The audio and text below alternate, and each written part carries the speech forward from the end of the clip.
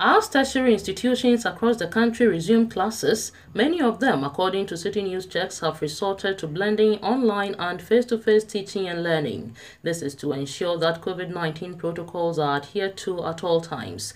To ensure social distancing, almost all the final year students of the colleges of education across the country are expected to stay home for 6 weeks for virtual learning, whilst first and second years stay on campus for face-to-face teaching and learning. Subsequently, they return to school after the 6 weeks for the second year students to also go home and start virtual learning and teaching. The SRC president of the Ola College of Education, Joanna Egan, tells Citi News there needs to be a rethink of the approach by authorities of the schools to ensure efficiency. She argued that a large number of students do not have access to internet facilities in their places of residence.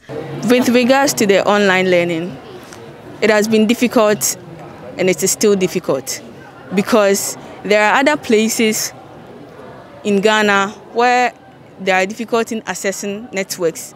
And then when these level 300s are sent to the house, it becomes very difficult for them to learn online. So I think now it's difficult. And as well as the data, it's very difficult because students, as at now, are struggling with how to get data to access this virtual learning.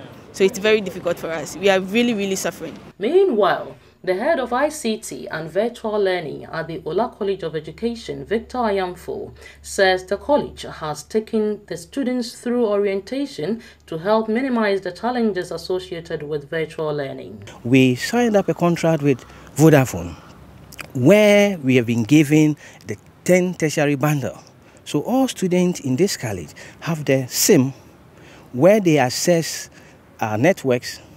They have free data, 5 gig every month, which is roll on. They also have 100 SMS. They have 150 cross-net call time. And the call time for the network is free, which means that they can do group activity, discuss using that one. Again, there was a project by Transforming Teacher Education and Learning where some smartphones were given to deserving students.